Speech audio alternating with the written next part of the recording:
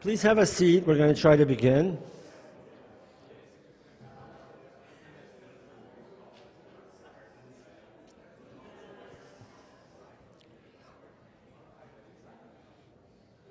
Ladies and gentlemen, fun as it is to talk to each other, please have a seat.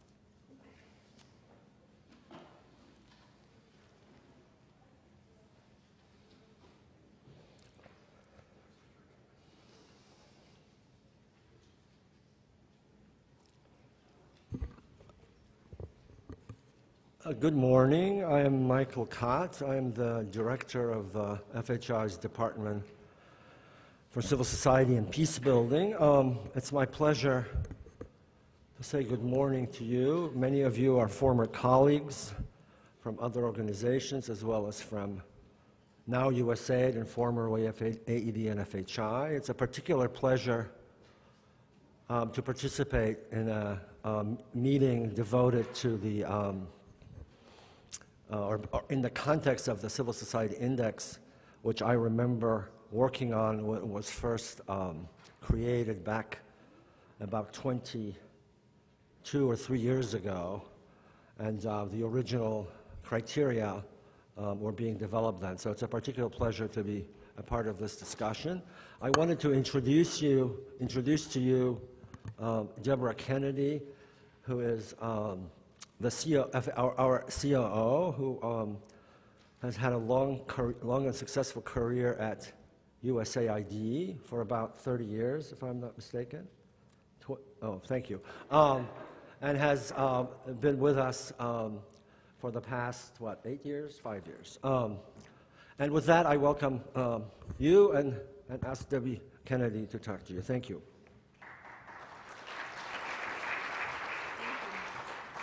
Thank you, Michael. It's great to see this room open. Welcome to FHI 360 in this conference facility. I love these events when we're talking democracy and governance because that's the field that I worked the longest in at USAID. We're a member of the Alliance for Peacebuilding and hosted PeaceCon here for 2 days, and it was just a bustle, and I imagine that the discussion today will be that exciting. So today we're here to launch this year's, the 2018 Civil Society Organization Sustainability Index.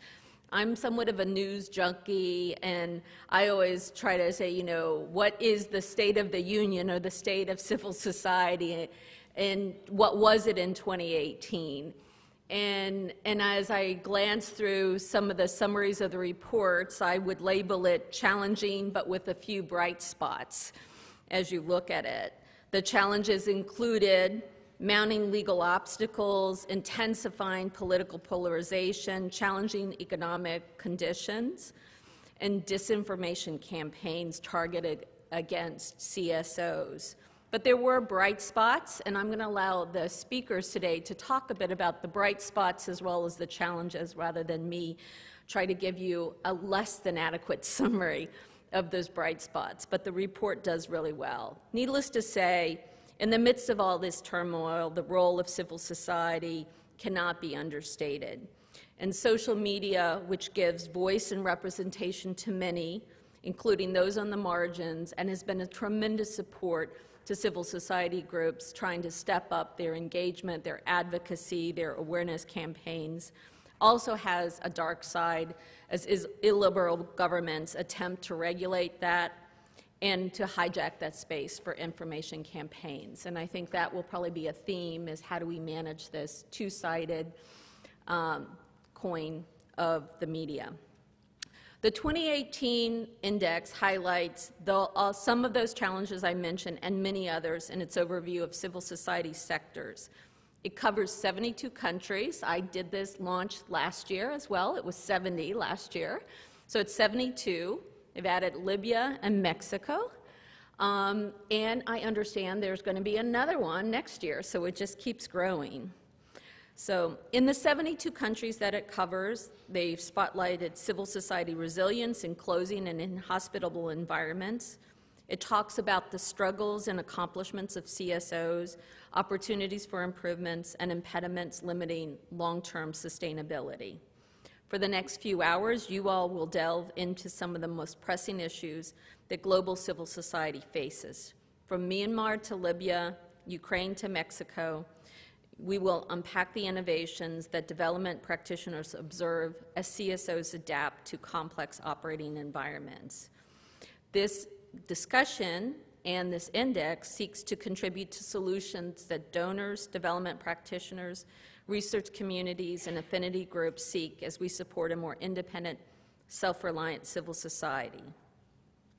I want to thank everybody who was involved in the production. I was doing some math before I came up here.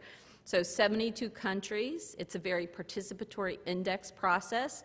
So if you assume 6 or 7 persons per country, and I know in some countries that discussion was much more robust, you're talking about the work and the results of more than 600 individuals. And then there's the job of synthesis and discussion. I know that the team here at FHI 360 deeply appreciates the support and the confidence that USAID has placed in us to be able to be the rector along with our partner ICNL in pulling together this index. And I want to particularly recognize the work of the local organizations contributing to this. Thank you all for coming today to participate in this timely discussion and to share this moment with us. So now we'll get to the meat of this stuff. So it's my honor to present today's keynote speaker, Don Chisholm. He is the Deputy Director of the Democracy, Human Rights, and Governance Center at USAID. He's worked in international development for nearly 2 decades, although I think prior to the development, his work as Peace Corps and as a JAG officer count very much in terms of international development. He's been with USAID for more than 10 years. He's managed rule of law, human rights, crime prevention, civil society, elections programming. He served in 3 continents, including Kosovo and Afghanistan.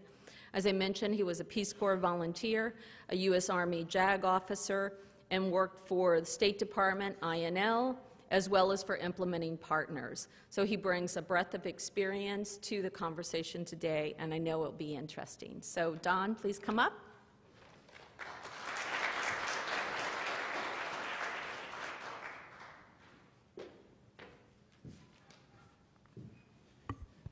Good morning.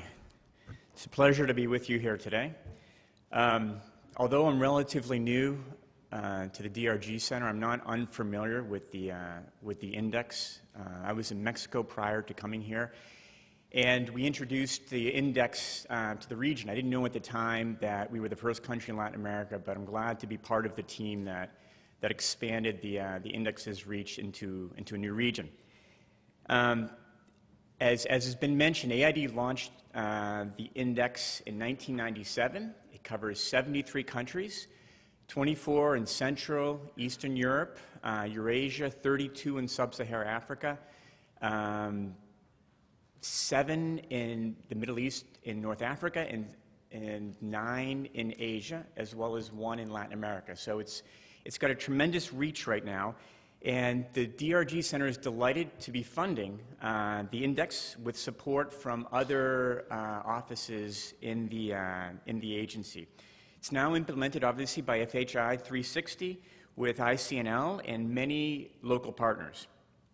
2 other countries were added to the index this year, Myanmar and Libya, in addition to Mexico. And the index is piloting expanded data inputs to the reports, university partnerships, and public outreach as well.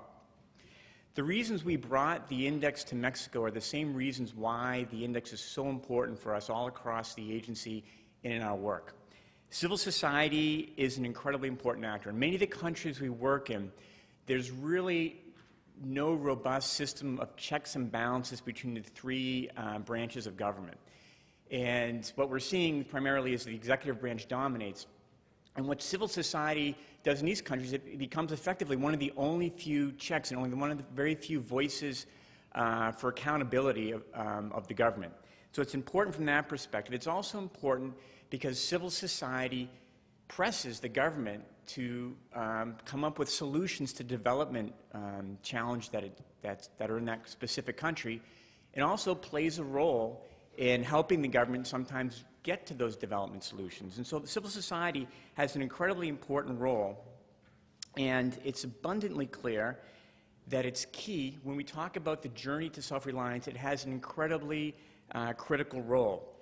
Now, the journey to self-reliance, for those of you not familiar with the way that we are looking at sustainability issues, is the ability of a country to plan for, finance, and implement solutions to its own development challenges.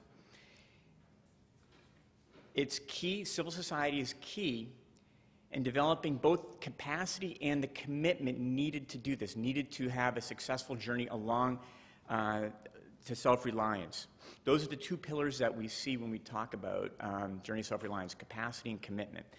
And the work of the index is so well respected and so critical that the CSOSI scores are part of the metrics used, the secondary metrics that we use to measure as an agency the progress of civil society in the countries in which we work. In an important but a little bit different lexicon, civil society and obviously CSOSI is important for our work in developing our local systems approaches. Local systems approaches entail helping local actors come together, define the development challenge, and work together to resolve them in a sustainable way. So at some point we can withdraw from this process and they can sustainably address the development challenges that they see. So obviously when we talk about local systems, civil society is a huge part of how the systems work, and we have a huge head start in being able to understand from a mission perspective where a specific country is on the 7 dimensions that CSOSI mentions. It gives us a huge head start in trying to figure out how to engage with local systems in that specific country. So I can assure you that the CSOSI, the index, isn't just an academic instrument that remains on bookshelves and missions. It's actually actionable. It provides a wealth of data that is used not only in defining how we want to implement, design specific projects, but also when we come up with strategic approaches.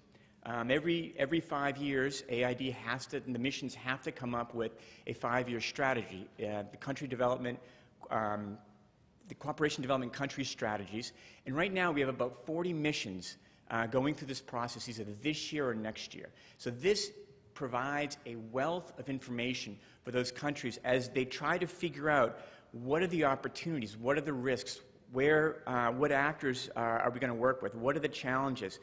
I mean, the ability to understand what the positive and negative trends are, the ability to understand the enabling environments for CSOs, and the ability to see what sustainability looks like over time are all really important factors that these missions are taking into account as they sit back and they try to figure out where they want to go over the next 5 years.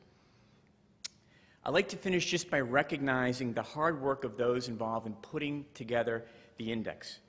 When you think of everything that has to be done to bring this index together, the 73 implementing partners in the field, the 73 panels of experts. Deborah mentioned that each one has at least 6. We're talking 600 or 700 at least experts in the field.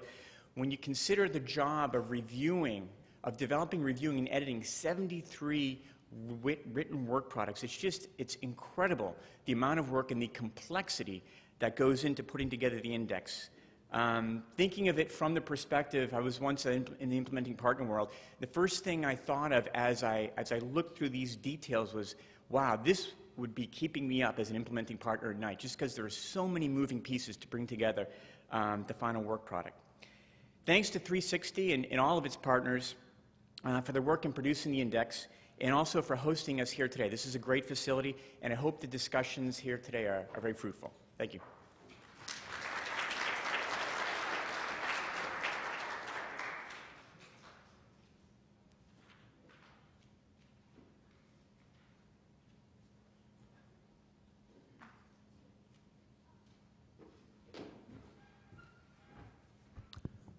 Good morning, everyone. I'm Joseph Sani, technical advisor at FHI 360. So as we have been talking and celebrating as well the contribution of people around the index, I think we have key people, key voices we wanted to bring into this conversation. Those are our local implementing partners. So you will hear from Lebanon and Albania, I believe? Armenia, some of their own, in their own voices, their experiences, and the added value of this work as they try to move things in their own country. So throughout the days, you will be receiving, you will be viewing and listening to those voices from the field. So I bring to you Lebanon and Armenia. Hello, my name is Sonia Musiryan. I am expert at Civic Development and Partnership Foundation of Armenia. 2018 was a turning point in Armenian political history. In April and May, country experienced some of the largest protests and demonstrations since its independence in 1991. In response to the protest, the current authorities announced their resignation. This political transformation was dubbed the Velvet Revolution. CSOs played an important role during and after political developments in 2018. CSOs quickly mobilized a significant number of people in support of the protests. They played an important role after the revolution, pushing anti-corruption and human rights agendas and preparing for and monitoring the election processes. CSO sector's overall sustainability increased in 2018 with advances noted in all dimensions. Advocacy improved as CSOs played a key role in the political transformation. State harassment of CSOs decreased, resulting in an improvement in the legal environment. A significant number of donor-funded capacity-building projects fostered improved organizational capacities. The infrastructure supporting the sector increased, with new and improved platforms for CSO dialogue and cooperation. CSO's public image improved due to the increased visibility of CSOs in the media and improved perceptions in the aftermath of the Velvet Revolution. The CSOSI report has been an important tool in the hands of academics, researchers, journalists, and decision makers in order to assess the work of civil society organizations in Lebanon. This year, the findings were really a bit surprising when we look at indicators such as advocacy and public image really increasing from the last years, from 2014 till 2018, and at the same time we see that the legal environment, on the contrary, is deteriorating. This is an important indicator that as much as public authorities feel that CSOs have an impact in the society, as much that they try to restrict their work and even limit the establishment of new CSOs.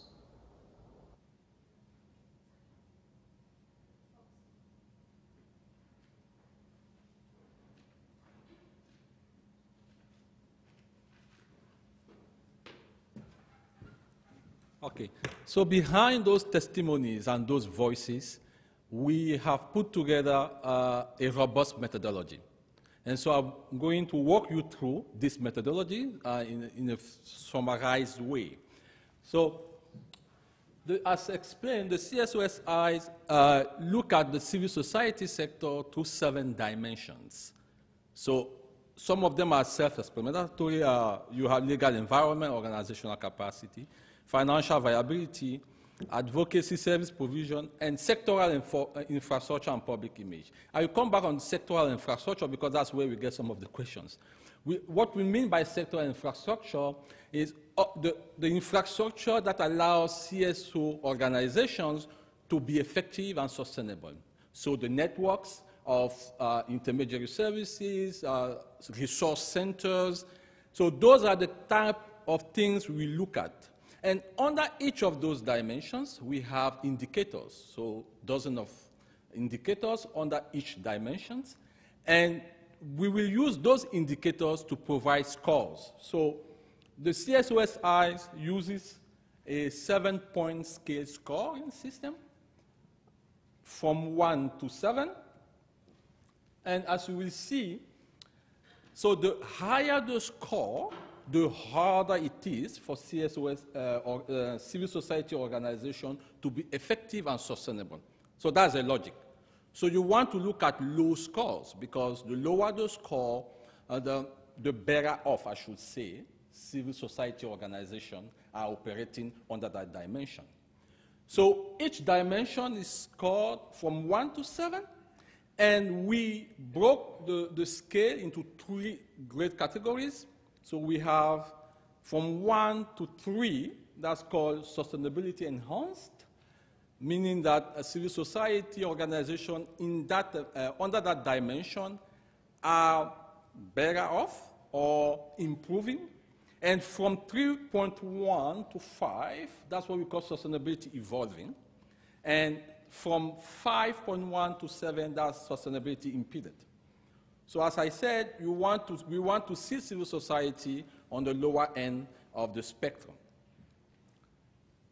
And the next phase, so those are the 3, that's the scoring scale.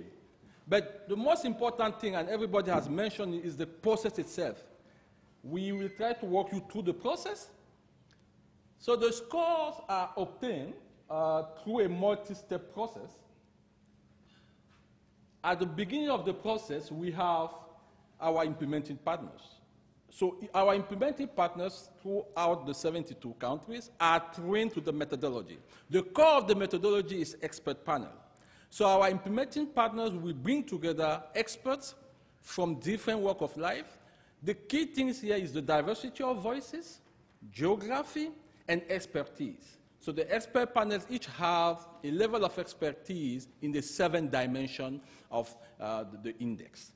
So the expert panel is held and facilitated by implementing partner. The implementing partner is trained on the methodology to make sure that the power dynamics and the anonymity, etc., is taken into consideration. So each expert panel will then score the civil society sectors under each dimension. So during the expert panel meeting, so they will discuss their various scores, and they will agree on a general score per dimension. And the sustainability score will be the average of all the scores given by panels. That's not the end of it. The expert panel, the implementing panel, will also add some literature review, additional research. In some cases, we are piloting a process whereby we will send out additional questionnaires to bring in more voices. So, Debbie, when we said 700 voices, very soon we may have 1,000, 3,000, depending on how well we do with the questionnaire. So we are trying to make it very participatory because we recognize that just one person sitting in this room and writing a report about civil society may contain many biases that we want to dilute. So we will want to bring more voices. And in some cases, we are also partnering with local universities to provide more rigor into the report as well. So when the report is done, the first draft is done by the local partner. They will send it to our partner ICNL, who will then work the report to check for some accuracy, articulation, the narrative, the clarity of the narrative, and the harmony between the narrative and the facts on the ground. Once ICNL is done, the report goes back to an editorial committee. So the editorial committee is composed of representatives from ICNL, USAID, FHI, and a regional expert. As you can see throughout that process, because it's a qualitative process, it's cumbersome, but we want to make sure that the final consumer of that product has something that is reliable, the analysis is sound, and the facts and the narrative are accurate. So after the editorial committee, the report goes back to the IP, because we don't want to disempower the IP. We want to make sure that our comments in the editorial committee actually reflect the reality on the ground. So the IP will take the report again, will review the report, and also USAID missions in the country have a say. So they will also give their feedback, and the report will come back to ICNL, and there will be a back and forth between ICNL and the IP. And once there is an agreement, we will then push the report to the publications. But after the publication, the partner will then run again dissemination activities in the country, bringing in the news, the media, and policymakers together to discuss the report.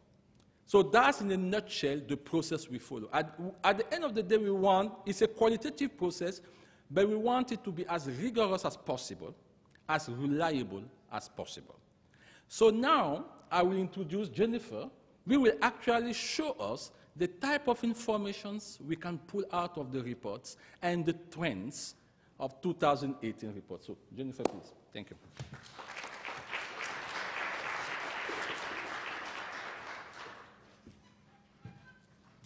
Hi.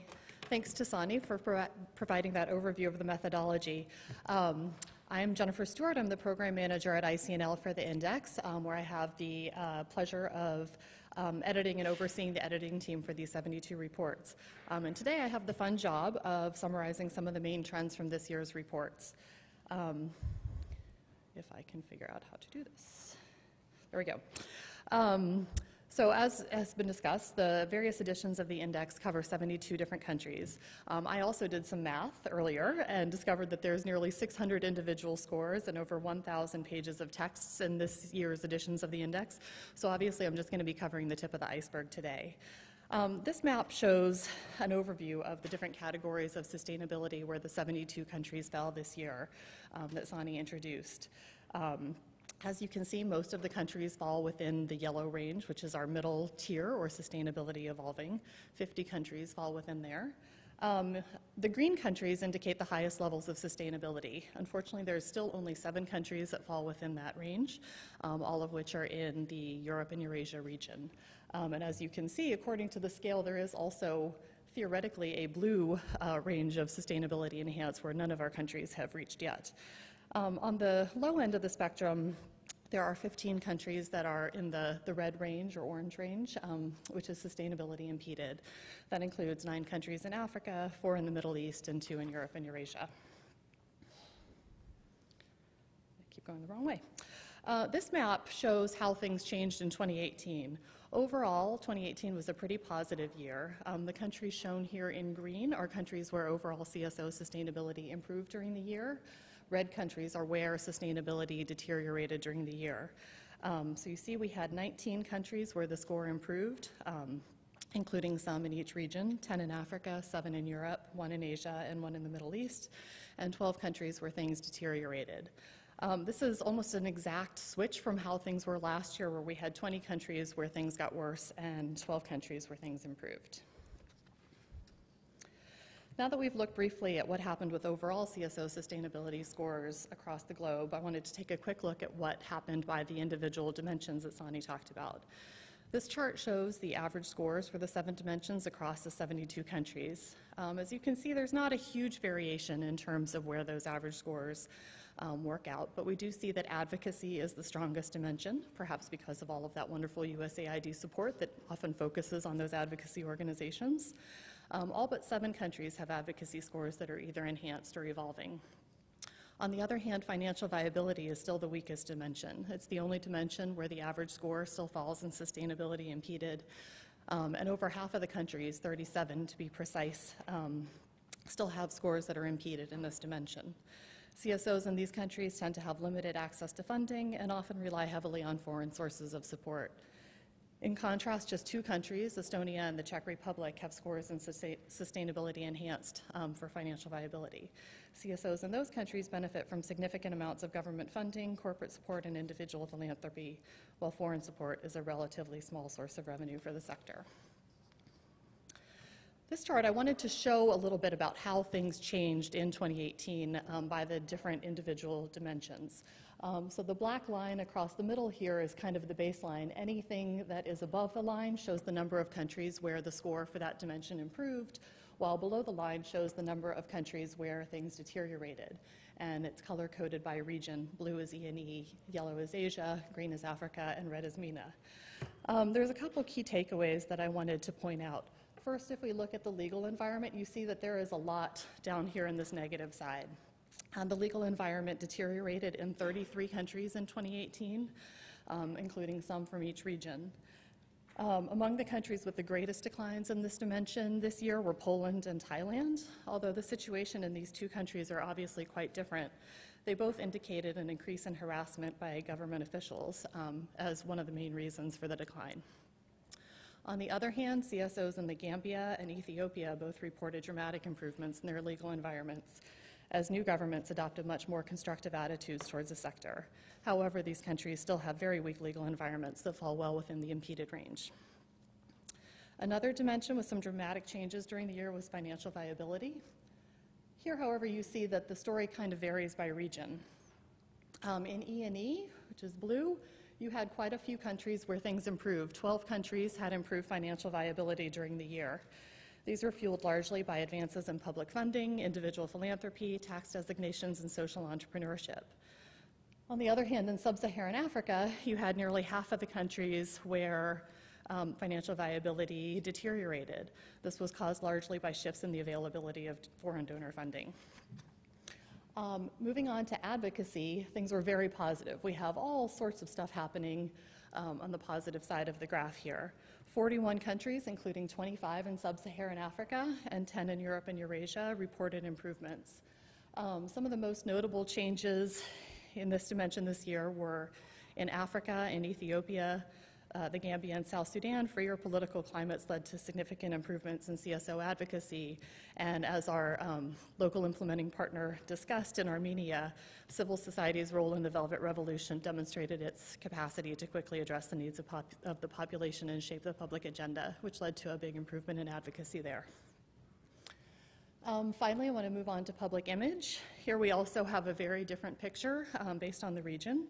In Africa, things were quite positive. 16 countries reported improvements in their public image. This was generally boosted by positive media coverage and better public understanding of CSO's work. And in many countries, there seemed to be a link between the improvements in advocacy that we saw here and the improvements in public image. There was a similar trend in the Middle East. 3 of 7 countries reported improved public image, but interestingly, those were the same 3 countries that had improvements in advocacy, as mentioned by our partner in Lebanon. On the other hand, things were much more mixed in Europe and Eurasia. 11 countries reported deterioration, while 8 reported improvements, and were quite negative in Asia, where 5 of 9 countries reported a worsening public image. In both of these regions, the use of negative rhetoric and media coverage to vilify CSOs that are critical of the government played a key role in the widespread deterioration in scores. Moving on, I want to quickly talk about each region and some of the key trends that we saw there. Europe and Eurasia was, of course, the original region that the index covered. This was the 22nd edition of the Europe and Eurasia Index, and it covered 24 countries. This chart is largely taken from our CSOSI dashboard, which I'll show you a bit later, but it shows the scores for 2018. These are little line graphs that are so small that they don't mean a whole lot here, but on the index or on the dashboard, you could see that that shows the historical trends since 2005 with the scores. As you can see, for most countries, they tend to be fairly flat, especially when so small. And then the red and green arrows show the direction of change in 2018. E&E is interesting because it has the greatest range in overall CSO sustainability scores. Estonia is the country with the highest score of any of the 72 covered in any of the editions of the index, and Azerbaijan, down at 5.9, actually has the weakest sustainability of any of those 72 countries. The picture was pretty mixed in 2018. 7 countries reported better scores and 7 countries reported worse scores. I found it interesting that the 2 worst countries in the region, Belarus and Azerbaijan, both reported improvements that were credited in part to some minor thawing of relations between the government and civil society and a decrease in harassment of CSOs. One of the most striking themes in E&E this year was the extreme polarization within the CSO sector. CSO sectors in individual countries, which often mirror deep divisions in society. This polarization manifested in a couple of different ways. Most commonly, you would see different CSOs within a country taking conflicting opinions, including on highly charged issues.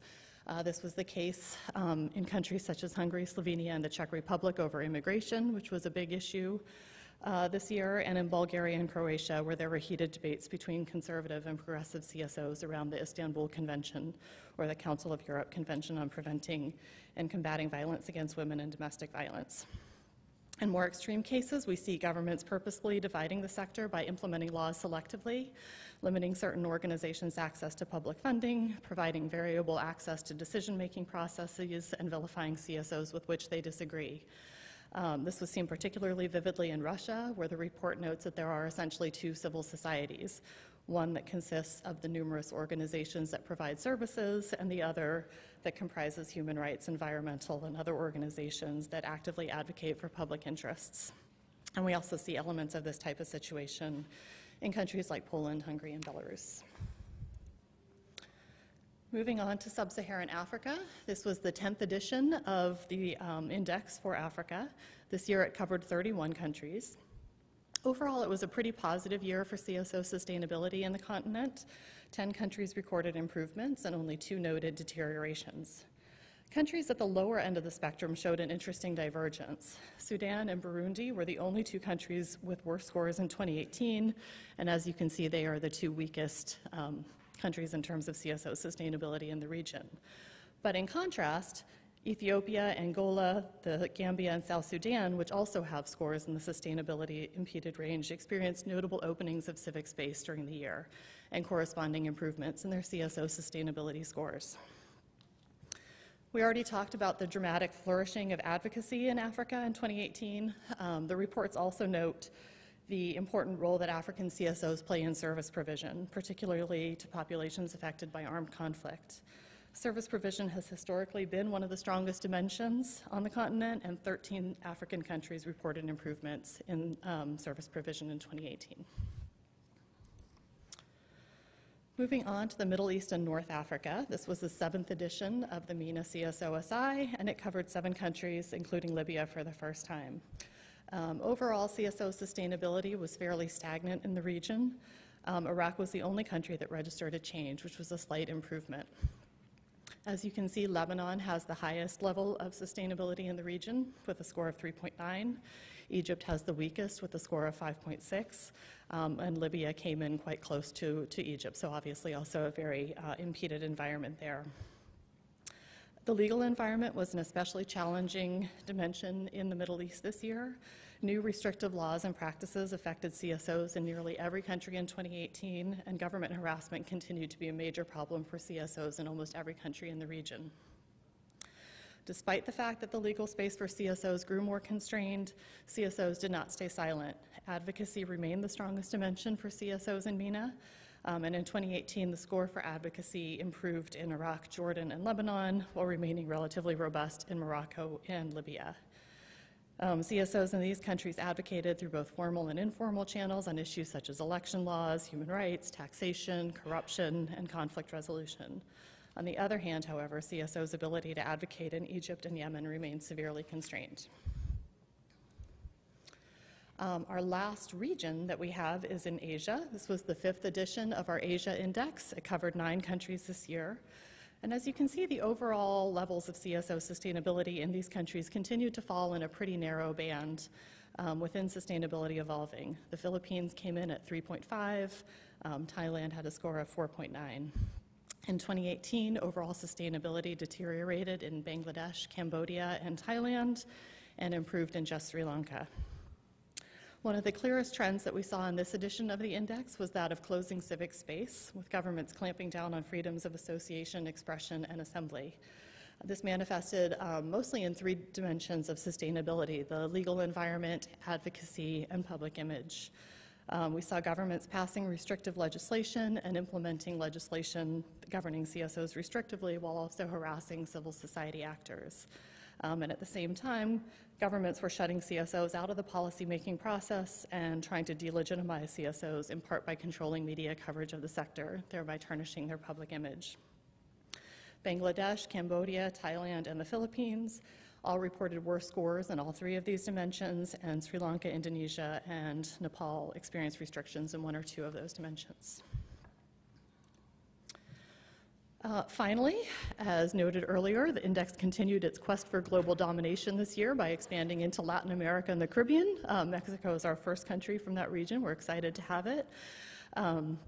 Overall sustainability there fell at a 4.2, so kind of right in the middle of our scoring range in the sustainability evolving category, with all of its individual dimension scores also generally in that range. Public image was deemed the weakest dimension of CSO sustainability, while the legal environment was viewed as enabling the sector to grow and evolve and was considered one of the strengths of the sector, along with service provision and sectoral infrastructure. And finally, I've obviously only been able to scratch the surface today in terms of all of the information and data in the index. For those of you who are interested in delving deeper into the data, I encourage you to visit our CSOSI dashboard or Explorer at csosi.org. If things work, I'm going to give you a brief demonstration to try to whet your appetite to look a little bit more. It's an interactive site that includes historical data and reports from the index and allows you to manipulate the data in different ways. So you see we have a map that shows all the countries that I showed you at the beginning. You can click on a country, it shows you a quick overview. If you click in, you can see how the scores changed over time. You can also go up to the top and look at different years and get the reports from those various years to download if you're interested in a specific country. If your interest is more on the regional level, you can look at a specific region. It zooms in on the map. You can also then go to several of these links. There's a list that provides an overview of the different countries and how their scores changed over time.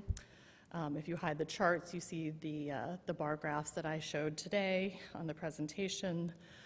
You can also look at time trends, which shows you the data this way. Over here, you can change around if you're interested in just seeing how individual dimensions changed over time. You can also look at correlations to compare how various dimensions moved with each other. And you can also download the data if there are other things that you want to play around with and look at that the site does not currently allow you to do. So again, I encourage you to take a look at that, play around with the data. If you find any interesting correlations that are worth exploring, please let us know. We'd love to hear about anything that we haven't thought about. And with that, we will move on with some more voices from the field. Thank you.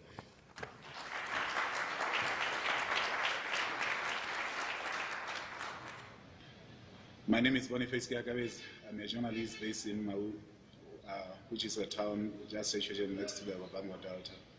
I think the recent civil society index will help government, communities, the private sector in Botswana appreciate the role of the civil society in Botswana in terms of its contribution to development. Something that comes clear from this index is that, as Botswana is a middle-income country, civil societies in Botswana that are lacking access to funding. And I think one thing that could be done as a remedy, is actually set up a fund which will contribute for the financial sustainability of our civil society. I think a very strong civil society is a strong Botswana. There is definitely an increased interest for the sustainability index in Moldova during the last years. In particular, we observed a bigger interest from the government for the report. The new strategy for civil society development, for example, contains many references to the sustainability index. There are several long-term projects starting in 2019 in Moldova with European Union support that decided to measure the impact using the sustainability index and especially measuring the dynamic of the indicators during the next years. We, as a capacity building organization, of course, we are adjusting our strategy every single year according to the trends we observe in the index. Of course, it is impossible to cover all the 12,000 organizations registered in Moldova in this report, but we are doing our best to have a group of experts as diverse as possible involved in the panel discussion and to get feedback from as many stakeholders as possible. In this regard, we would like to express our gratitude for all those involved in this process: donors, experts, editors, for helping us to write the history of the civil society every single year in Moldova.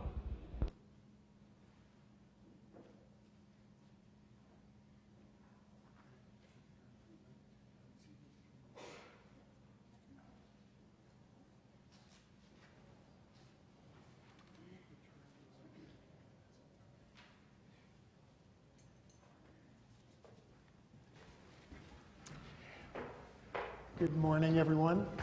My name is Barney Singer, and I'm the Technical Director for Civil Society Leadership and Capacity Development Programs here at FHI 360. And I'm delighted to welcome our panel for a really interesting conversation. As Jennifer noted in her presentation, there are a lot of attributes that were unique to the various countries that participated in the index this year and over the many years. But there are also a number of cross-cutting trends that emerged, some of which were alluded to by Jennifer and the voices from the field. And what we'd like to do with this panel is to explore a little more deeply three of those cross-cutting trends. The first related to ways in which civic space is under attack and the resurgence of authoritarianism. A second related to emerging technology and the ways that that's being used to restrict fundamental freedoms. And third, how civil society is being of service in areas of conflict. To help us understand more about what's happening with regard to each of these three cross-cutting trends, we have a terrific panel here. Thank you all for being with us today. First, I'd like to introduce Saskia Brechenmacher.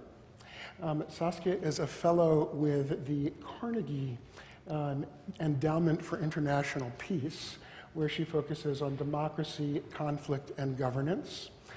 She is also a researcher and an author, including a recent report that just came out entitled Defending Civic Space, Is the International Community Stuck? Which is something that we will be talking about momentarily.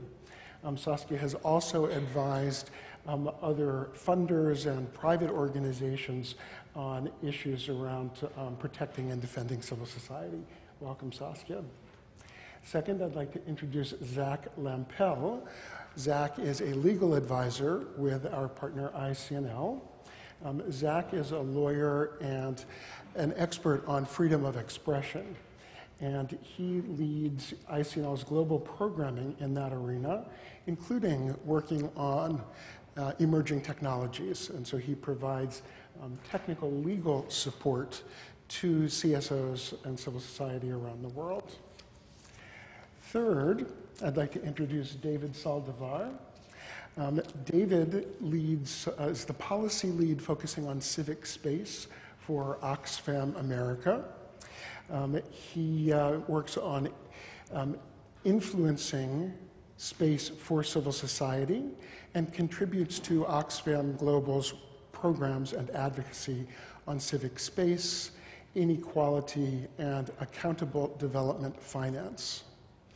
Finally, we are really pleased to have a voice from the field as part of this panel, and that is Mohammed Abdallah, who is with USAID Libya. So it's super exciting to have him with us, given Libya's participation this year.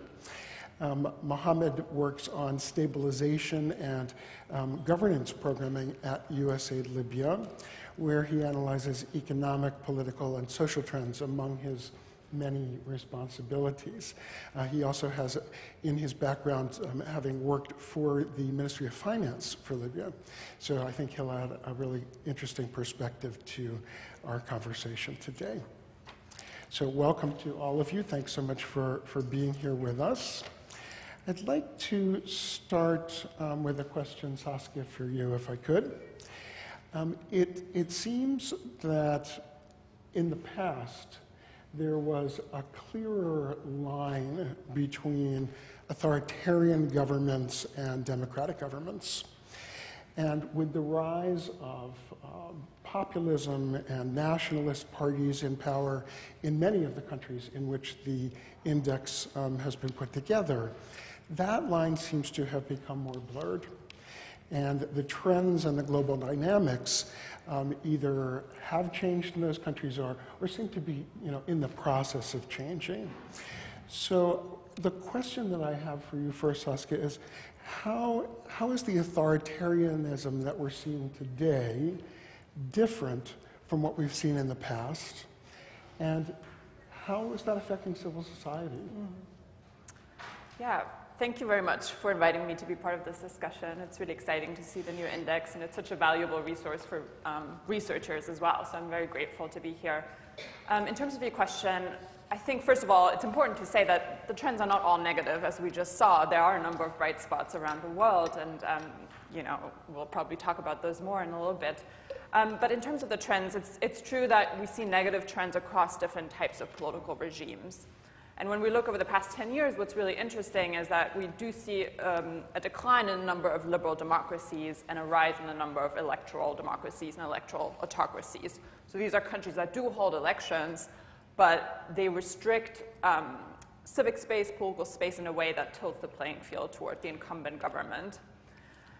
And this is not sort of uniform across regions. When we look at VDEM data, I think it's quite interesting to see that we see particularly negative trends right now in Eastern Europe, in Central Asia. So although these are countries that are starting at a higher level, they're generally more free than some of the countries in the Middle East. The trends are very negative. And another important thing to mention is that we are seeing negative trends in some of the world's most populous countries. So India, Brazil, the United States in some way. So it's affecting a lot of people around the world.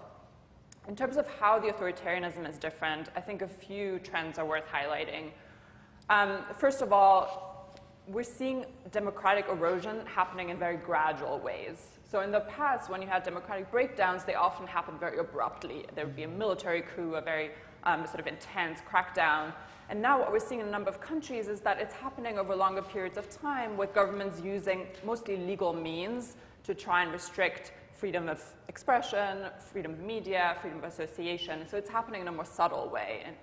And the nature of authoritarianism is also changing in some ways. We see fewer restrictions on elections. So electoral fraud, that is very apparent. It's still happening in a number of countries, but in fewer countries than in the past. And instead, again, it's countries using these more subtle means that maintain an appearance of pluralism. So you still have opposition parties, you still have NGOs operating, but there are certain selective types of targeting and repression that are particularly affecting NGOs that are speaking out about, on government abuses, on human rights, that are targeting journalists, that are reporting on corruption and abuses. So while there are some countries where the crackdown is very widespread, and China is a good example of that, I think there are more countries in which you don't see total government control over media or total government control over the internet. Instead, it's the government selectively targeting critics, using propaganda, using sort of their dominance over certain TV outlets and newspapers to tilt the playing field in their favor. And then perhaps another trend that's worth highlighting is that you do see a number of authoritarian regimes now playing more active roles both at the international level, trying to influence international norms, but also across borders, so trying to influence political developments in other countries. And that means that overall, when we look at transitions taking place around the world, there are just many more actors involved in these types of transitions. So it's no longer just Western donors or Western democracies or the UN, but instead sort of a multitude of actors, including some very influential, more authoritarian regimes. Thank you, Saskia. Very interesting trends that you're noting, especially sort of the gradual erosion. I think that that is underappreciated because there's so many big things that are happening. A follow-up question about the various actors that you mentioned, and actually this could be for others on the panel as well. In what ways have CSOs tried to push back and to adapt? Are there ways that they are surviving some of these things that you mentioned? How are they being resilient? Let me phrase it that way. Yeah, I can offer some ideas, and I'm sure my colleagues can jump in as well. I think, first of all, it really depends on the context, because as we've seen just now in the presentation, you know, there's a lot of variation in how much space there is available to begin with. So the opportunities to push back will vary depending on how restricted the space already is. But a few things are worth highlighting. First, yeah, we see CSOs pushing back against restrictive legislation when it's being proposed. And there it's really important for them to form broad coalitions. We see the examples when it's been most successful. It's when civil society really has brought support, not just sort of across the sector, but also allies in other sectors, in the media and the private sector, perhaps in parliament. Then you see a wide range of adaptation techniques and ways that CSOs are trying to survive more repressive political environments. Sometimes that looks like CSOs actually changing their legal form, so deregistering completely, registering as social enterprises, trying new fundraising techniques, using more crowdfunding, for example, or sometimes leaving the country entirely but trying to do advocacy from the outside. And I think we've seen those trends in the Middle East, for example. A lot of Egyptian organizations have left the country and are trying to still do human rights advocacy, but from Tunisia or from other places. And then there's also interesting work being done around sort of new outreach strategies. How can CSOs better reach local constituencies, change their narratives? Because that is an area where governments have such an advantage. They tend to monopolize social media, monopolize government news outlets. So for CSOs to actually be able to reach the population and shape the narrative around what they do and who they are is really important. And then one trend we've seen in our own research is that even though you see these legal restrictions, especially on organized civil society, activism still continues, and it sometimes continues in other forms. So for example, you might see increased repression of NGOs, but instead civil society sort of shifting maybe from national issues, sort of issues of democracy and rights, to more localized issues. So starting to focus more on local real estate development, public parks, pollution, local service delivery, things that may seem less political, but are actually very political because they touch on issues of corruption, of economic exclusion, of inequality. And as we're seeing now with protests happening around the world, these very local issues can sometimes spark these much larger mobilizations in Lebanon and Chile and other places.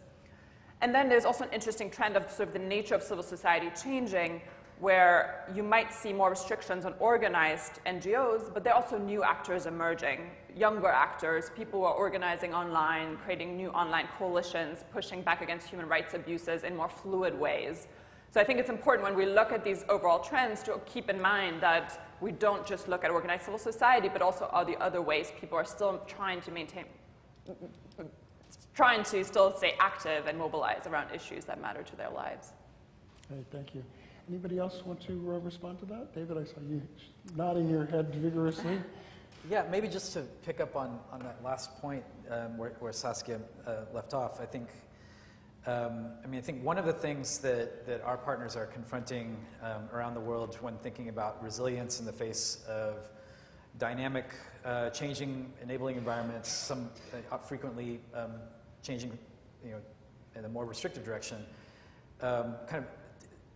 really puts the spotlight on what is the role of a conventional civil society organization under the circumstances. And thinking in particular of the point about working in broader coalitions and what is the role of a conventionally organized CSO with respect to more organically emerging dynamic protests, social movements, youth activism, activism around climate change, the economic issues the kind of bread and butter economic issues that we see so clearly represented in a lot of the protest movements that we're reading about in the news these days. And I think CSOs are sort of experimenting with how they can maintain their identity as sort of channels for activism on behalf of social interests, while sort of getting out of the way and connecting with their constituency by displaying a value either as conveners and brokers of that kind of the kind of organization that's necessary to sustain some of those organic kind of bursts of activity, while ceding the space to the people who have sort of taken matters into their own hands to kind of go into the streets to join a protest or to speak out to online or in person about things that they care about. So the question then for international organizations like Oxfam, like all of you, and donors like USAID is as our partners, as our CSO partners are sort of kind of rethinking their role and their value, how can we also make that transformation so that we're sort of contributing to that, that different global infrastructure to play that sustaining role?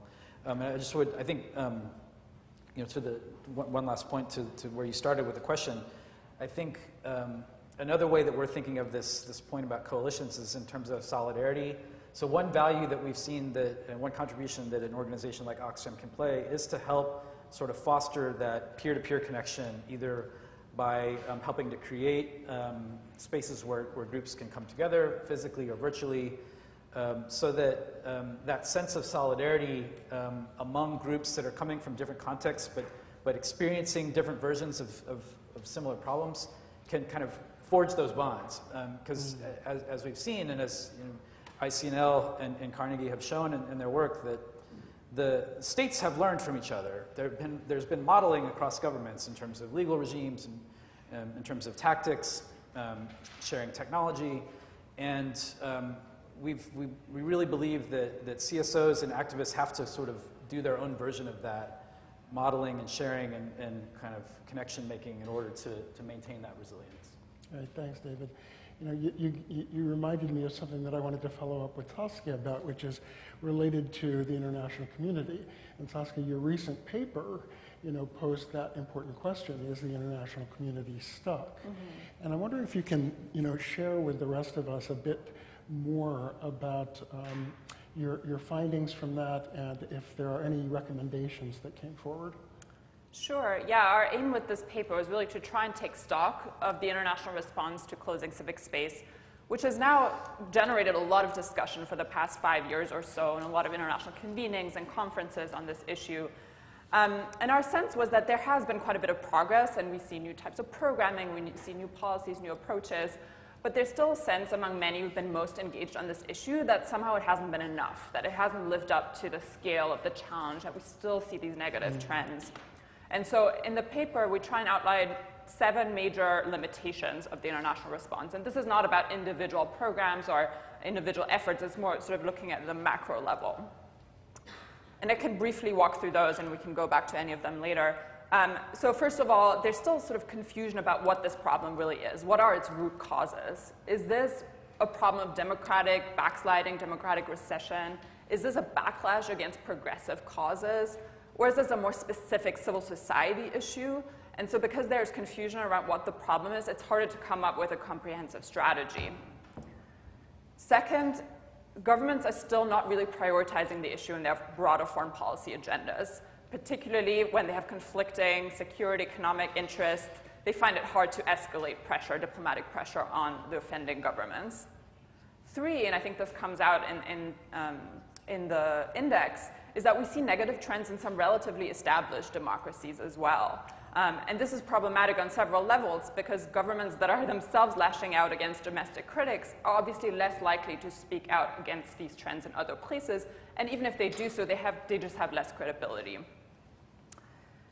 Then when we look at the overall resources committed to the problem, they're still quite limited. So when you actually try to find out, okay, how much new funding has been made available specifically to combat closing civic space, it's not that much, given how big of a problem it is. And that has to do with risk aversion on the side of many donors. It has to do with sort of not being sure what a bigger scale strategy would look like as well. And it has to do with the fact that it's a cross-cutting problem. It affects human rights, the human rights sector, the development sector, humanitarian sector. It sort of bridges foreign policy and assistance. So it's kind of difficult to locate who should be in charge of the response. In addition, different parts of the assistance community still have trouble coordinating. This is probably not news to any of you. And then, I think some of you mentioned this earlier, civil society funding still tends to be part of the problem in many places, where organizations are struggling with financial sustainability, but dominant modes of assistance sometimes reinforce these problematic dynamics, with a lot of funding going to bigger international NGOs versus local grassroots groups. And while there have been efforts to try and address this, it's just incredibly difficult because of bureaucratic obstacles, because of the need to show impact, and also risk aversion, et cetera, on the side of funders. And then lastly, the problem is simply evolving very quickly. You see new threats coming up in new places. You see new threats in the digital sphere, which I think you'll talk about in a little bit, and that we still haven't quite grappled with and don't know how to respond to. So that just in general makes it a difficult problem, because we used to think it's about NGO laws, and now we're realizing it's about all these other things as well. So in the paper, we talk through some potential improvements to current responses. We also acknowledge that some of these problems are very deeply entrenched, and so they won't change overnight. They won't go away. But there's still things governments could do and funders could do, and we sort of go through each of the problems we identify and suggest some solutions. But I think on a general level, one thing we noted is that somehow the response hasn't been strategic enough. In a lot of ways, we see sort of isolated responses trying to tackle specific problems, specific countries, or specific thematic areas, but there's not a sense of like, okay, we understand what this problem is, we understand how it relates to our broader foreign policy priorities around defending democracy, defending multilateralism, defending civil society, and we sort of have a response that tries to respond to immediate challenges, but then also is forward-looking and sort of thinks about long-term priorities and long-term strategies. So one thing we suggest in the paper is maybe that major funders among themselves, but also individually, need to do some thinking about a broader strategy and connect it a bit more clearly to other assistance and foreign policy priorities, because that might help bring together some of these individual responses in a more coordinated way. Great, thanks, Saskia. And of course, you provided a perfect entree for us to talk about the digital sphere. So I'd like to turn our attention to that topic now. And Zach, as Saskia alluded, in the past, we were seeing the enabling environment challenges as related to things like registration and freedom of assembly being restricted. But things have been changing pretty dramatically over the last couple of years with the growth of new technologies and other ways of limiting civic space. So I'm wondering, could you share with us some of what you're seeing in terms of new tactics that are showing up by authoritarian governments, and what does civil society need to be aware of at this point? Sure, thank you. Thank you, Saskia. Thank you, Barney. Thank you, everyone. So when we think about emerging technologies, we often think about internet access. And so internet access is the key tool that connects civil society with other groups, with their constituents, with governments, with everybody around the world. And one of the new tactics of governments is to prevent access. And I want to highlight two ways in which governments do that. The first is with network shutdowns. All around the world, the internet has been shut down for large parts of a country or an entire country. India, Zimbabwe, Egypt, Iraq, just to name a few. And this has huge, huge development consequences. When Iraq shut down the internet for 2 days in October around protests, it cost upwards of $200 million US. That was for a 2-day shutdown. And these shutdowns almost often occur around protests, around elections, or other types of political instability. The second tactic to reduce access to the internet that we've seen is social media taxes, or blogger taxes. And I'll highlight Uganda's social media tax. It costs a tax of about 5 cents per day. It doesn't seem like a lot, but if 42% of your population lives on $190 per day, 5 cents is quite a lot. 1 gigabyte of mobile data in Uganda costs approximately 30% of the average income per month of the poorest Ugandan population. That tax adds 10% of their costs. The burden falls on women, young adults, human rights defenders, and other activists, as they are often the most marginalized communities. As a result of this tax, 2.5 million people stop using social media altogether. Now, if you can actually access the internet, you're left with content restrictions. And anti-fake news laws are the newest trend. But even if a country doesn't pass anti-fake news laws, they often slip in broad, vague content restrictions into cybercrime laws, statistics acts, media laws. And that essentially allows the government to become the arbiter of truth. And here I'll highlight Singapore. They passed an anti-fake news law. Their very first use of it was not against a state conducting a disinformation campaign. was not against speech that promoted sectarianism, and those are the two main objectives of the law. Rather, it was against an opposition politician for merely suggesting that a state development fund made a poor investment. He was forced on his Facebook page to issue a correction and link to a post that was 10 times longer, which was written by the government. And on the flip side, you have misinformation campaigns against civil society organizations.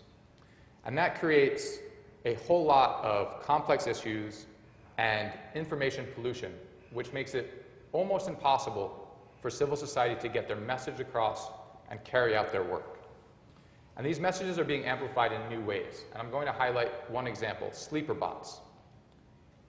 In Hong Kong, the Chinese government spent years cultivating mass Twitter feeds that had absolutely nothing to do with politics. One was just about promoting the Real Madrid football club. For years and years, it garnered 200,000 followers because it posted interesting things about one of the most popular soccer clubs in the world. As soon as the protests in Hong Kong started, those sleeper bots were activated. And all of a sudden, these Twitter accounts, which had garnered massive followings and had a massive amount of trust amongst its followers, began promoting very political tweets. As a result, the amplification of these disinformation campaigns was multiplied. So I just wanted to highlight a few of those issues. Access and content restrictions make it quite impossible and are new tactics that governments use to prevent civil society from carrying out its work. Thanks, Zach. Speaking of new technologies being used both positively and negatively, one that comes to mind is government surveillance, and particularly artificial intelligence. And so there's so much happening in that space right now. What are you seeing as the most important pieces? Sure. Well, I'm glad you brought up surveillance, because when you think about the sort of old days, to surveil someone was a fairly significant cost. You had to have a group of people sort of break into an empty house, install physical devices, microphones or cameras, all without being seen, get out of there, listen to it on a regular 24/7 basis. Now it's all remote, and we're doing it ourselves. Right? The FBI put out this Black Friday warning a couple days ago. We're now bringing in cameras and microphones into our most private spaces, our living rooms, our bedrooms. That creates a whole new opportunity for governments to remotely hack into and surveil what we're doing wherever we are. So we have this with televisions. We have this with phones, the NSO group, which has just been sued by WhatsApp group for hacking in. And then we also have facial recognition. And these are all tools or software that really harness artificial intelligence and machine learning to draw connections and patterns and alert authorities. So the cost of surveillance has decreased dramatically. And as a result, we see increased surveillance on civil society activists, human rights defenders around the world. But so the question really is, what can we do? What can we do with our governments? And here we'd like to sort of disaggregate what we mean by governments, because there are multiple types. So in sort of democratic governments or rights-respecting governments, we really need to assure that there is appropriate civic oversight. Lots of these surveillance methods are simply not known to the public. But once they are, there tends to be a grassroots massive effort to halt these types of extra-legal or illegal surveillance efforts without appropriate public oversight. Seattle was a great example. Their police department was using ISMI catchers, cell phone catchers, unbeknownst to the public. As soon as the public became aware of it, it lobbied its city council to make sure that the police could not use new technology without prior approval from the city council. We can also ask our governments to restrict the export of surveillance technology. This is something the US government and the State Department is looking into, as well as a number of Western European countries with regards to groups like the Hacking Team, the NSO Group, these technology companies that create surveillance hacking tools. In some of the sort of in-between countries, CSOs need to become more actively engaged on the issue and increase their own digital literacy. We often find civil society organizations saying that's not an issue that we deal with. I think we're at a point in time where we can no longer say we'll be okay if we just deal with offline traditional issues. So we need to help increase our partners' digital literacy. That's something we're doing at ICNL with the start of our tech camp in cooperation with Stanford. And finally, we need to make sure that CSOs are not part of the problem. We often fall into the trap of sort of convenience and coolness. But what is the effect? And I'll highlight the World Food Program using facial recognition and iris scans to provide money and food to Syrian refugees. Yes, that does reduce fraud, but what is actually happening to those images and to that private biometric data of the most vulnerable populations? What steps are being taken to ensure that that information does not contribute to a larger surveillance state or exploited by a private company that the World Food Program often partners with to promote other types of surveillance, tracking, or privacy violations? Thanks, Zach. Speaking of vulnerable populations, I'd like to turn our attention now to David's work about civil society that's serving in crisis response. What we've seen, David, is that, sorry, my microphone is slipping a little. Okay, thanks. We know that effective humanitarian work requires access for people. For international actors, for local actors, you have to be able to get into the countries, into these vulnerable areas that are affected by all kinds of different kinds of disaster and conflict and insecurity. But what we're seeing in part is political and other kinds of administrative impediments to that. So my question, David, for you is, what have been the impacts on international and, civil society actors who are trying to provide this, really critical support? And what are some of the security implications that we need to be aware of? Yeah, thank you for the question, and I'd also just like to say, as along with my colleagues, thanks for having me as part of this, and thank you for these reports. It's such a tremendous resource, and the way that they're produced, really working, starting from the partners, I think is so important. To address the question, I think for one thing, outside of the context of the issues that we're talking about, we and other humanitarian organizations have found that good practice in terms of humanitarian response tends to start with supporting the kind of frontline local partners as the core principle. So, those partners that are the ones that are kind of feeling the most the strongest impact from all of the issues that we're talking about today, are also sort of the focus of locally led humanitarian response work, separate from this discussion. So because of that, I think it's just really sort of all of these issues around local partner resilience, access to resources, legitimacy, security would all be present, even if we weren't talking about authoritarian and repressive restrictions on civil society. I think in a crisis-affected context, whether through conflict or natural disaster, another thing that we found and that our peer organizations have found is that the same issues that we're talking about around administrative and legal repression are present, just as they are in more stable situations.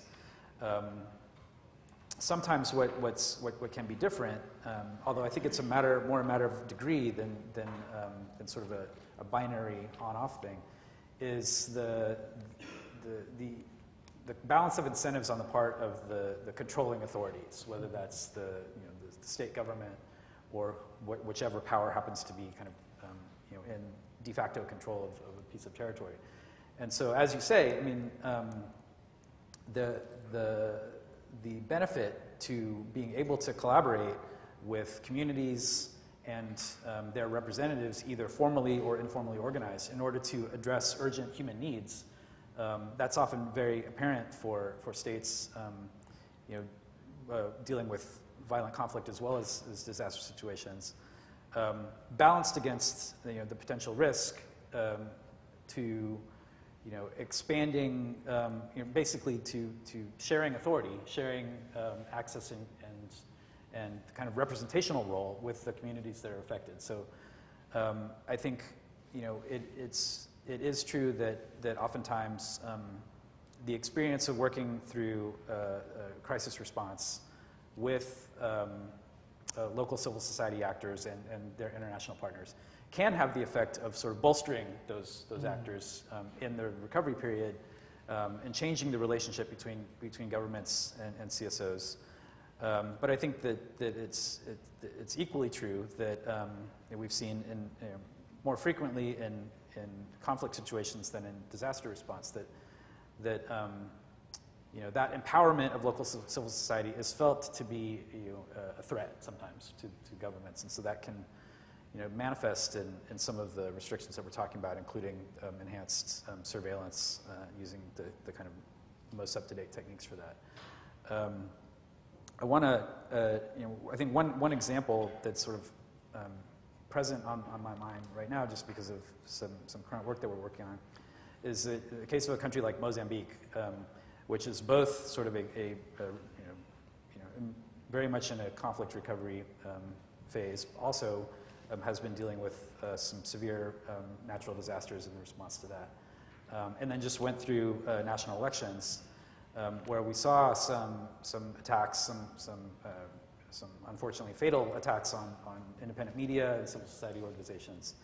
And so the question, for an international organization like Oxfam that's doing both humanitarian response and trying to bolster CSO partners that are trying to engage in the governance of those countries and enhance public participation and decision-making over natural resources, development agendas, is having established some social value through meeting, saving lives, meeting needs, doing sort of that most urgent service delivery.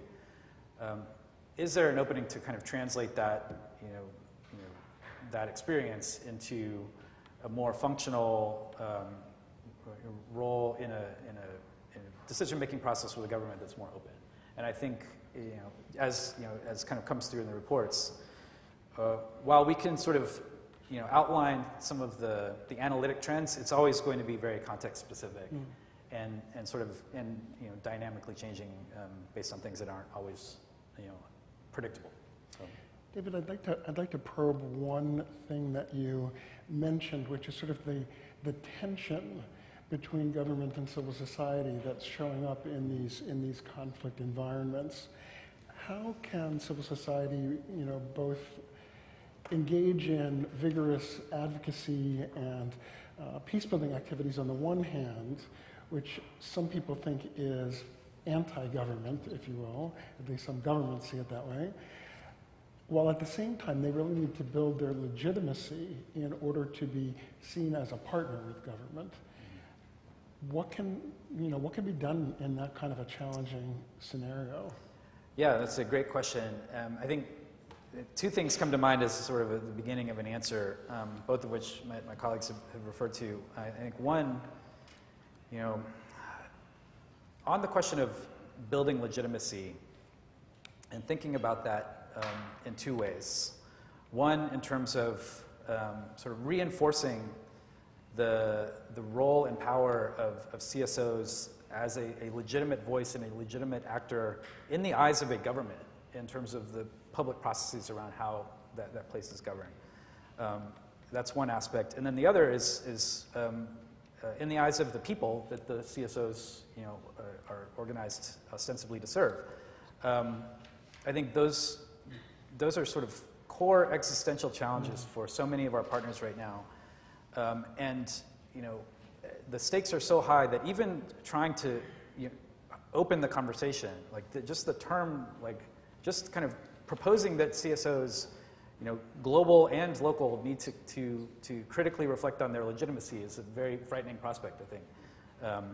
And I think one of the beginnings of an answer is in part like what Saskia mentioned around taking some time to consider the deeper narratives around what CSOs are, who the people that form them are, what they represent, and how that is perceived by the communities that they serve. I think there's a lot more that our sector can be doing collectively to more rigorously and systematically engage with these questions around perception and the stories and narratives that are sort of commonplace around civil society and activism.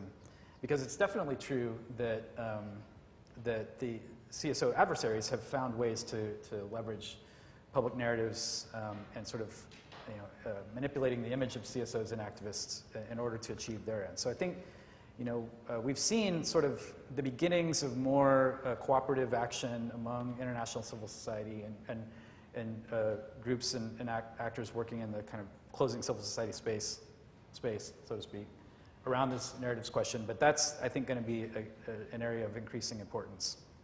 And then just quickly, the other thing that I think also is responsive that's part of the solution is just the point about coherence across the various strands of what donors and multilateral institutions are doing in their engagement with the governments where these dynamics are happening.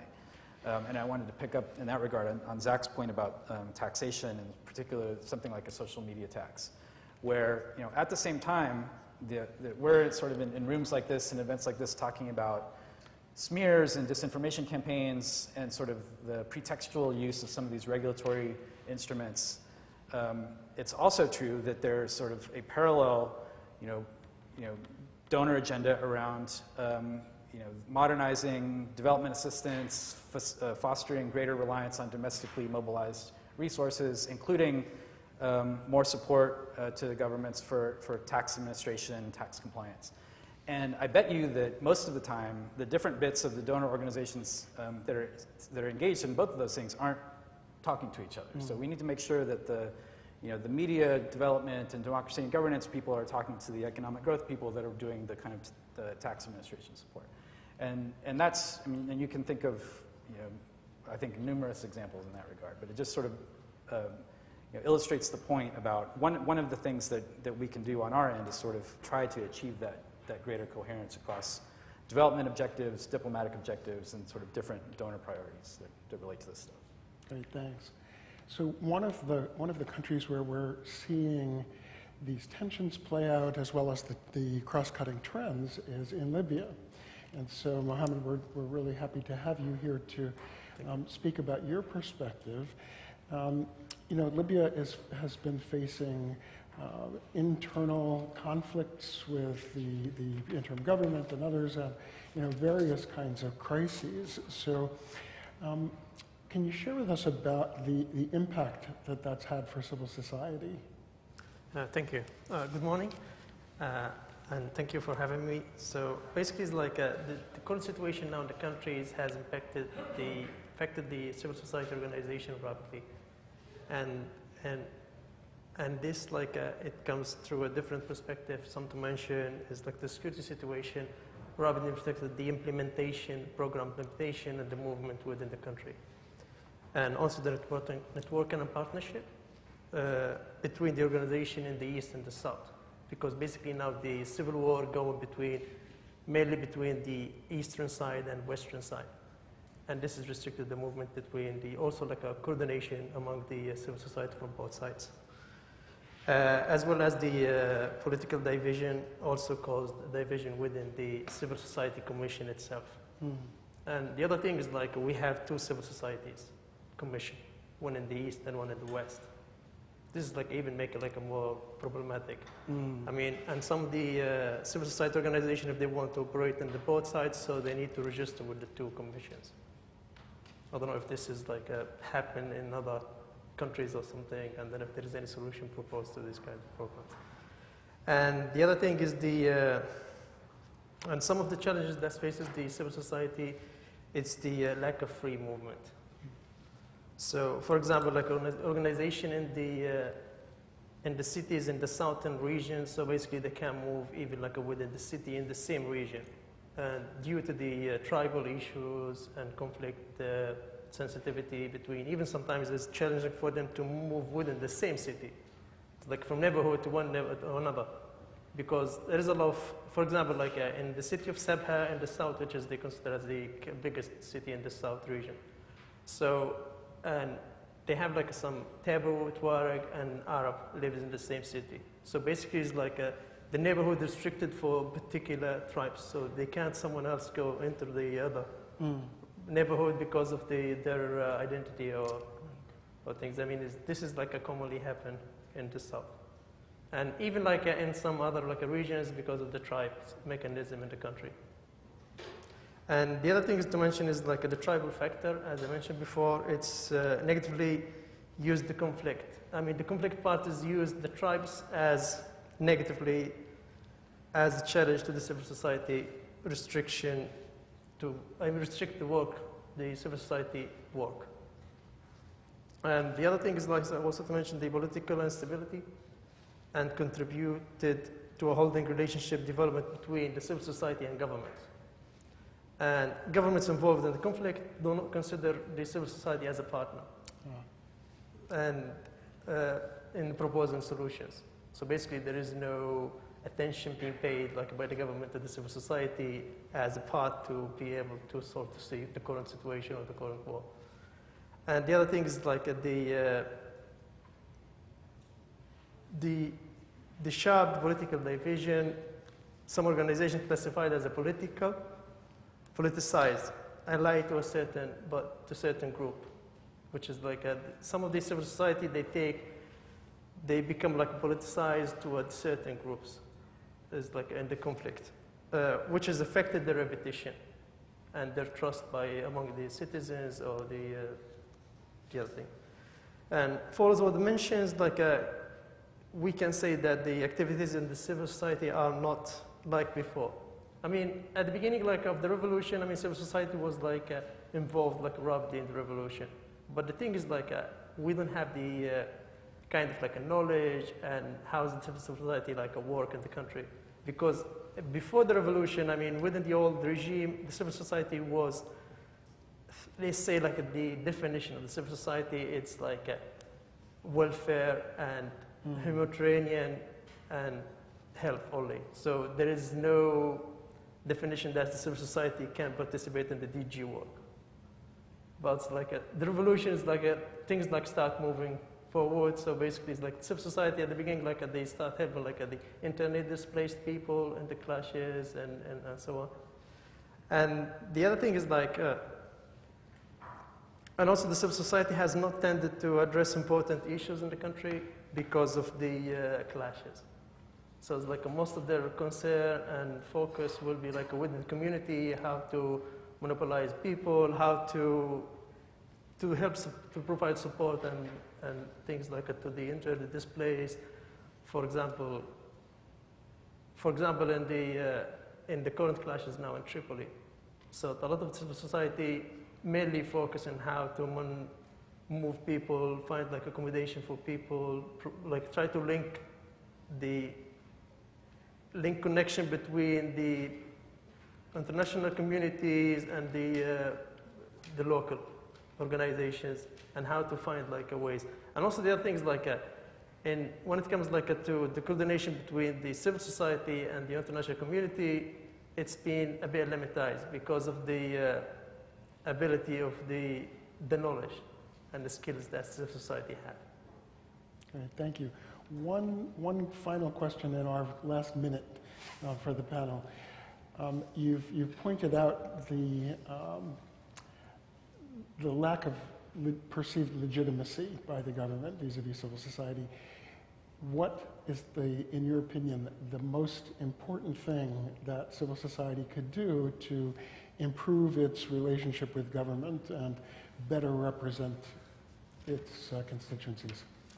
I mean, it's a bit difficult in the current time, especially like when there's like two governments involved. So basically, it's hard like for civil society in one region to be work in the other region because they will consider it as like they are allied to the other region. and this make it like more complicated to solve.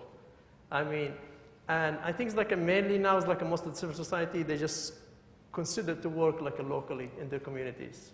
And they mainly focus on the issues that is like community faces on a daily basis, like service delivery, awareness of like collecting trash from the streets, encourage people to recycle, and just to improve the community in the services on a daily basis. Okay, thank you. Sure. And let us thank our wonderful panelists for their very thoughtful comments. Thank you. We're going to very quickly move to the next part of our agenda, which involves small group conversations at the back of the room. You will see signs up on the tables, and you're welcome to join whichever group is most of interest to you. I think the groups you can find on your agendas. If you'd like to refill your coffee quickly as you make your way back to the tables, please go ahead and do so now. And thanks again to all of you.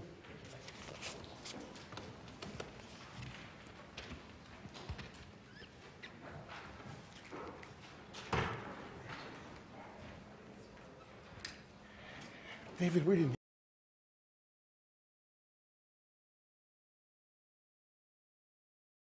Okay. And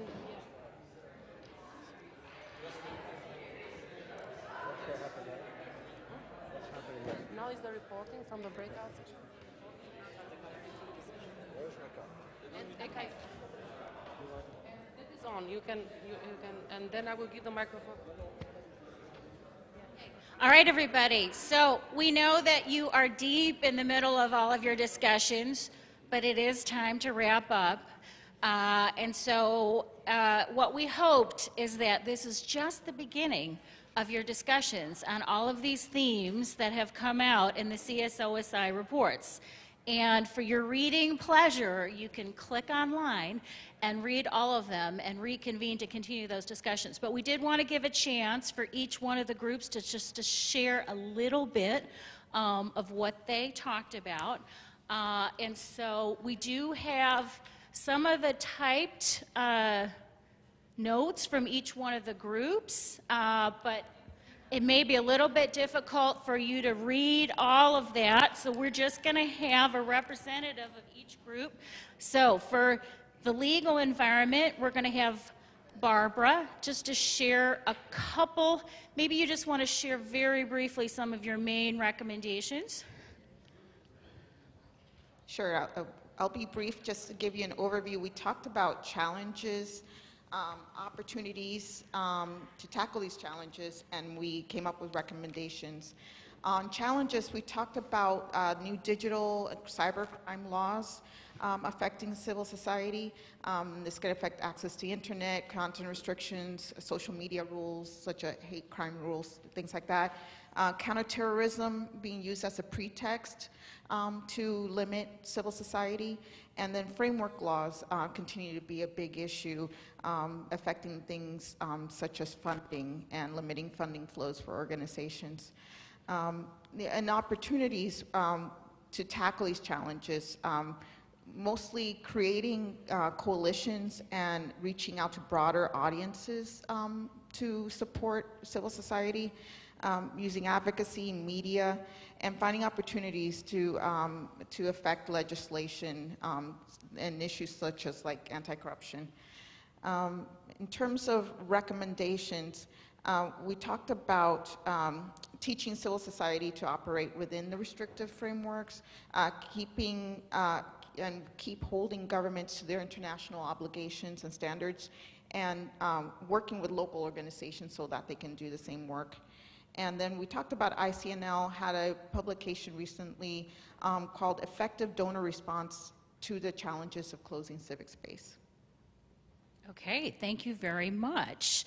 Thank you. All right, and so moving on to group two, looking at the sort of broad dimension of service delivery, but some of the particularities of working in challenging and crisis environments, we are going to have Eric give us a brief recap.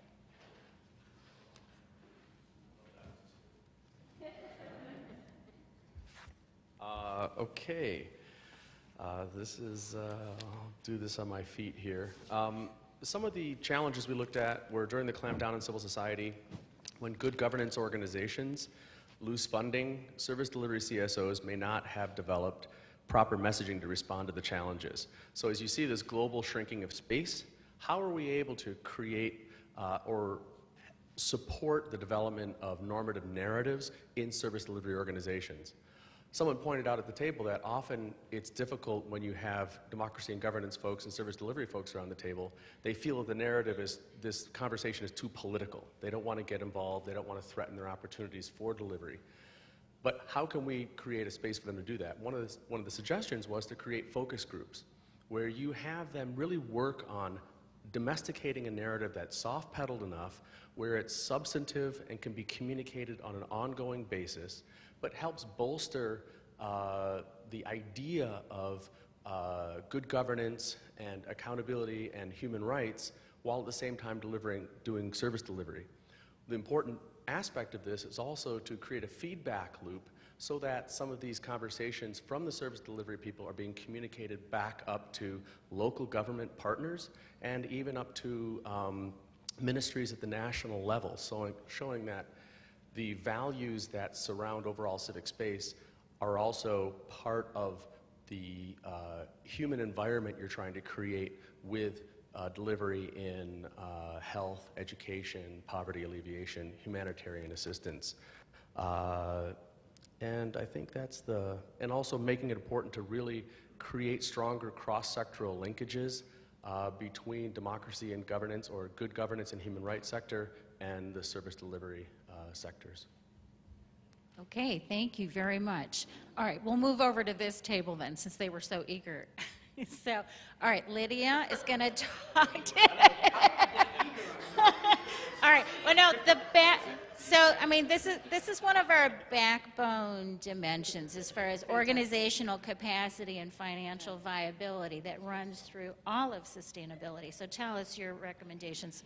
Well, we focused a little bit on the systems approach that where USAID specifically is shifting its focus, and in that light, some of the challenges we noted, that the sector, civil society sector, also is having a lag, I guess, in moving away from a donor-driven focus to a more system-focused approach, as in it's been decades where we've been telling them how to do what's necessary in order to get more grants from the funders, and now we're telling them to focus, on their local systems. And so there's going to be, there certainly is a challenge there.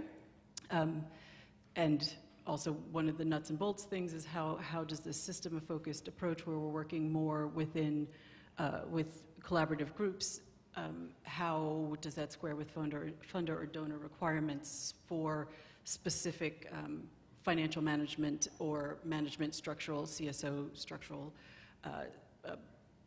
stability in order to receive funds either directly from the funder or from an implementing partner through a subgrant.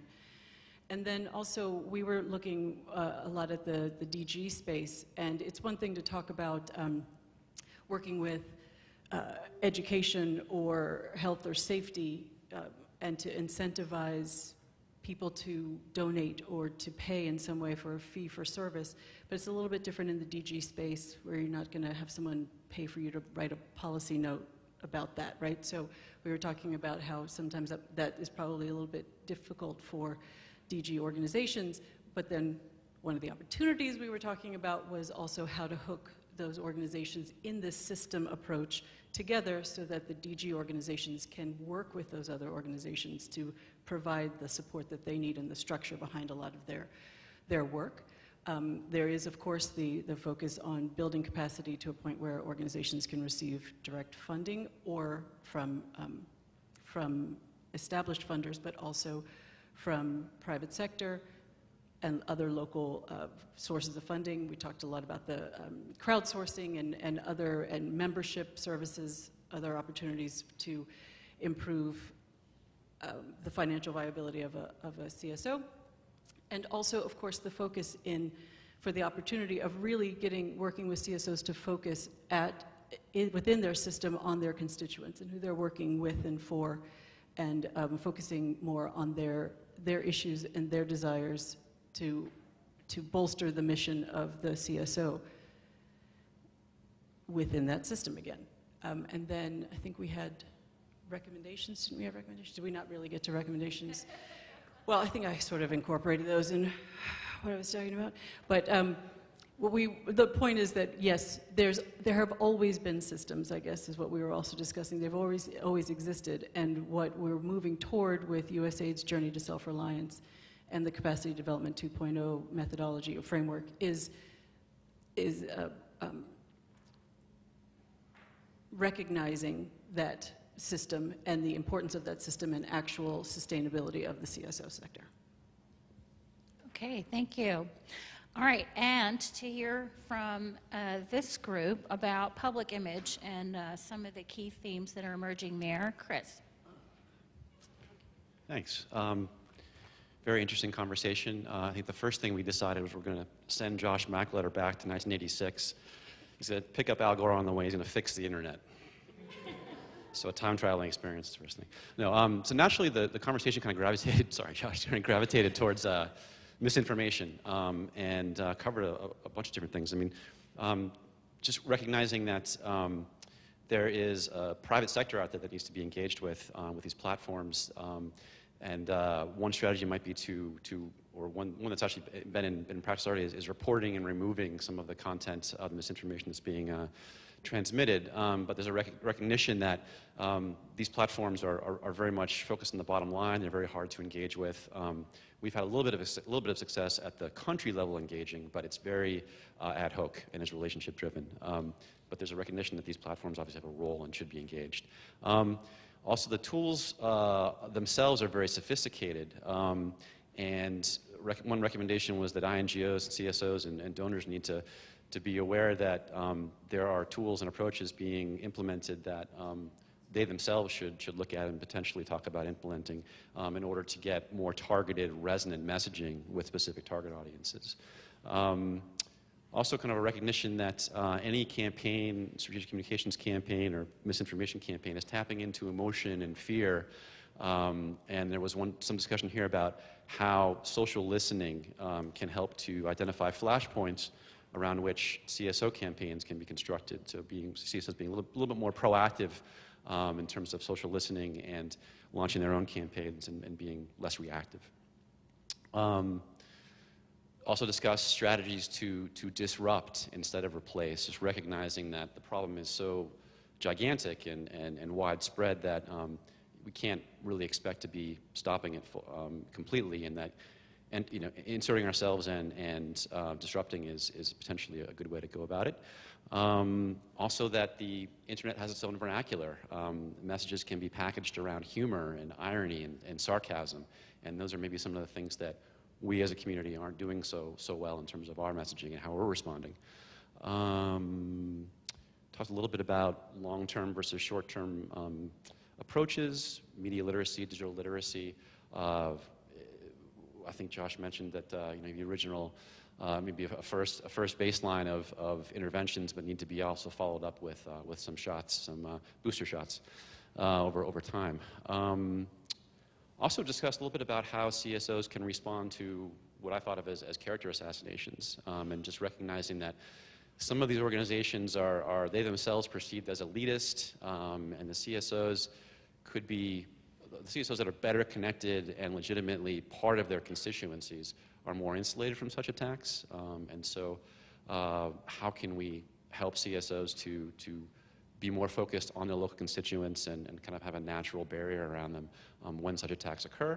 Also that CSOs are not necessarily always formal registered organizations, they're social movements, and we need to be more flexible about how we're supporting them. And then I think that's all we had actually. Did I miss anything? That's all we had. Okay, thank you. Sorry, that's a lot. All right, so on behalf of the Civil Society and Media Division of the Democracy, Rights, and Governance Center, where I and my colleagues, Miriam, and a number of you here, as well as our partners in the Europe and Eurasia Bureau and the Africa Bureau, who work very closely with all of you. We've been really delighted to have all of you here with us today to launch these regional reports, and we hope that everyone will be using them. As you saw, there are a number of challenges, but there are also a lot of opportunities. We wanted to give the floor to the acting head of the Civil Society and Media Division to say a few words of closing. Thanks so much. Good afternoon, everyone. My name is Mariam Afrasiabi, and I'm the acting division chief of our Civil Society Media Division in the DRG Center. I was asked just to give a few key takeaways, and I'll promise I'll keep it very brief given I am standing between you and lunch. So first, technology, we've heard, is a double-edged sword. It can be used by autocratic governments to hamper civic space, but also by social movements and other actors to defend their legitimacy and mobilize people. So CSOs are utilizing innovation and technological tools to give voice to the otherwise voiceless, to create space in the online realm in ways where it may not be possible in the physical offline space, and to hold errant governments to account. But also much work still needs to be done by the development community to counter its use by nefarious actors. Second, the resiliency of civil society cannot be overlooked, and even in the face of major constraints in civic space, the persistence of civic actors has stood strong, and I think we hear that loudly in the CSOSI reports and in the discussions today as well.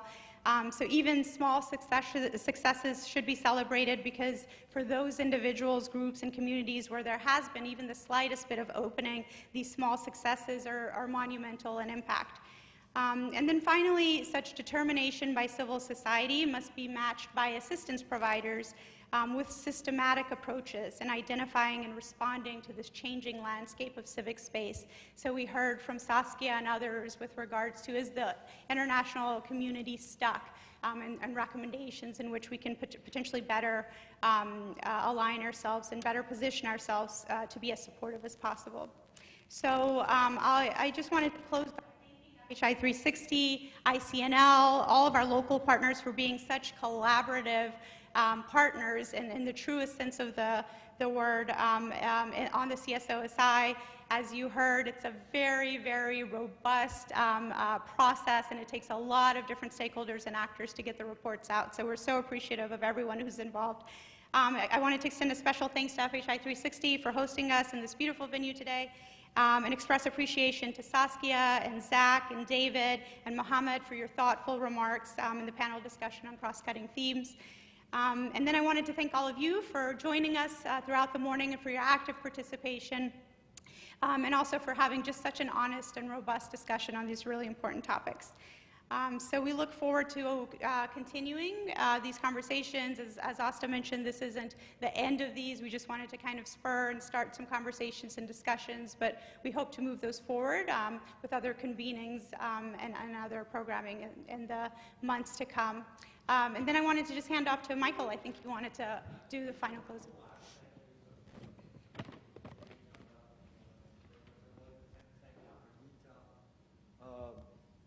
And Alex for their sort of logistical help. And I particularly wanted to thank, of course, in addition to all the thank yous that you heard from Miriam, to Eka and Asta, without whom this would not have happened. Eka just stepped into this position. I think she's done a great job. Asta has been with us, has been overseeing this program for 2 years almost now. So thank you to both of them, and thank you to all for coming and bearing with us.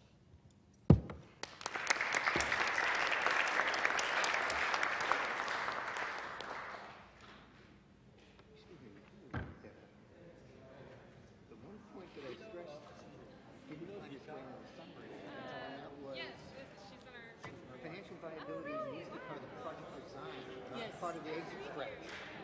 I mean, that's a sine qua non.